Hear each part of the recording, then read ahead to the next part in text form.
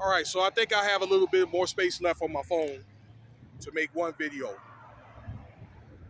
You know, I talk a lot about sports and a lot of the upcoming sports move that's going to come about, and I think the shift that Las Vegas is making into bringing more sports teams here to make it more of a sports capital. I think in the next few years it will be.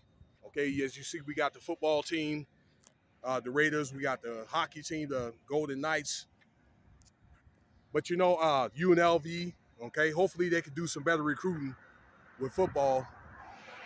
But one team that I left out, and I should have brought that up earlier, is the Las Vegas Aces, the female team. They went to the championship and lost, and I didn't even do an article on that even earlier.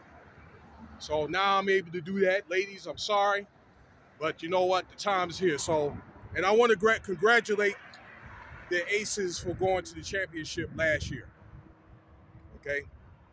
I believe they lost to whatever opponent they played. So they're off to a 3-3 start when I checked yesterday. And Liz Cambage, that used to play for the Aces, had moved on to I believe the Sparks. So they have a pretty good start. Let me see.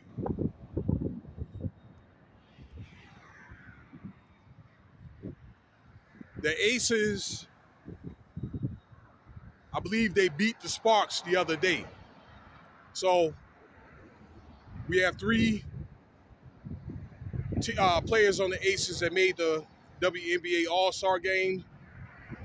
So I need to take my daughter there, so try to get out to one of those games. They play at the Mandalay Bay. I don't have a lot of the information on there, but I believe that they're a pretty good team. All right. They're good enough to go to the championship. Once I get some more information on them, you know, on the players and so forth and their capabilities, I'll be sure to let you guys know. Okay? But they're off to a 3-3 start, and we had three of our fine players that went to the WNBA All-Star game and so forth. So that could be another option, you know, to check out one of the basketball games, the WNBA, if you're able to come to Las Vegas. Yes, we do have a WNBA team, and we also have an international football league too. I'm gonna get around to do a video on that. They play at the Dollar Loan Arena. Okay, I wanted to get to that. Sorry, I couldn't get to that sooner. It just popped up in my head. So let me know what you think about the video there. All right, and I want to wish them a good luck on the season.